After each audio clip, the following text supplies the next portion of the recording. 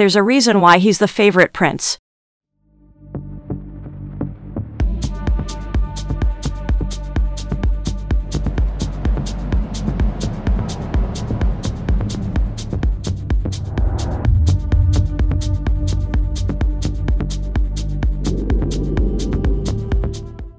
Back in 2013, when speaking to Esquire UK, Meghan spoke about traits she likes in a man, and guess what's number one?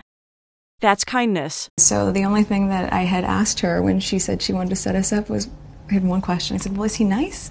Because if he wasn't kind, it didn't seem like it would make sense. And so we went and met for a drink, and then I think very quickly into that we said, well, what are we doing tomorrow? We should meet again. What are we doing tomorrow? Let's meet again. And then it was like, right, diaries. We need to get the diaries out and find out how we're going to make this work.